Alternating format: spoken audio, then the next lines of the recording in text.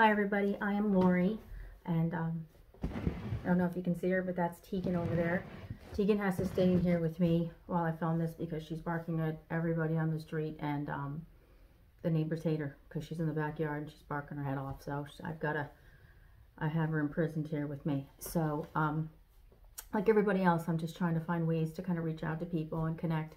You know, I know a lot of people probably feeling, we're all kind of feeling the same, right? We're all kind of nervous and scared. We don't really know what's going to happen next, or when it's going to get better. Though it will get better, it's going to get better, but we just don't know when. So I was just thinking to myself, well, what could I do to kind of connect with people and kind of tighten the bond within humanity. So I have some poems, and I thought, well, okay, I can recite one of my poems on here. So I'm going to recite one of my poems. So just to warn you, a lot of my stuff's kind of sad. So I tried to pick one that is not like completely miserable. So you won't be reaching for the arsenic. So so this is entitled Pageant Girl, and kind of like, this is kind of about all of us, the facade that we all have to put on every day to kind of get through, and this superficial kind of image that everybody kind of has of you, and the expectation that they have, and you don't want to let people down, so you just kind of keep it up and put on the charade every day. And it also kind of speaks to the fact that we all should kind of be kind to each other, because you never really know what somebody else is going through. You don't know what anybody else's struggle is. So this is called Pageant Girl.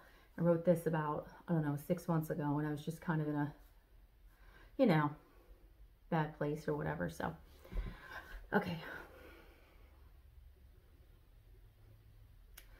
She wakes up every morning, puts her makeup on. She makes sure she looks perfect, though everything is wrong. She stares into the mirror, runs her fingers through her curls, as she practices her plastic smile, just like a pageant girl. She walks into the closet, picks out her favorite dress, the one with yellow flowers. She always has to look her best.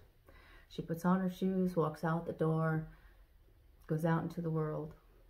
And she waves to all the passersby, just like a pageant girl.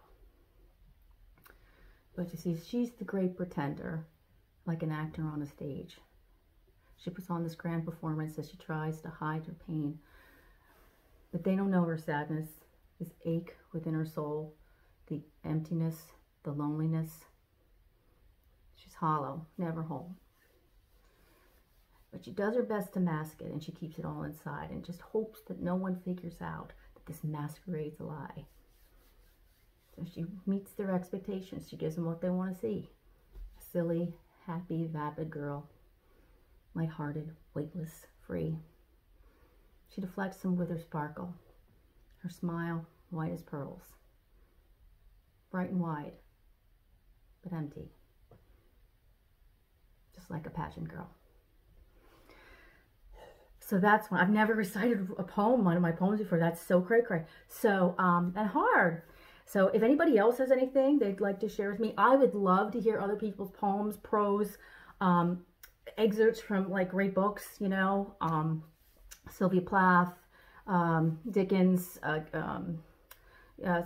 Fitzgerald, anything. If you guys want to like recite something or share your own poetry or work, please tag me. I would love to listen to it. I'm looking to reach out and connect with people. So I really appreciate you watching. So I'm just, take care. Everybody take care, and be well and take care of each other. All right, God bless. Bye.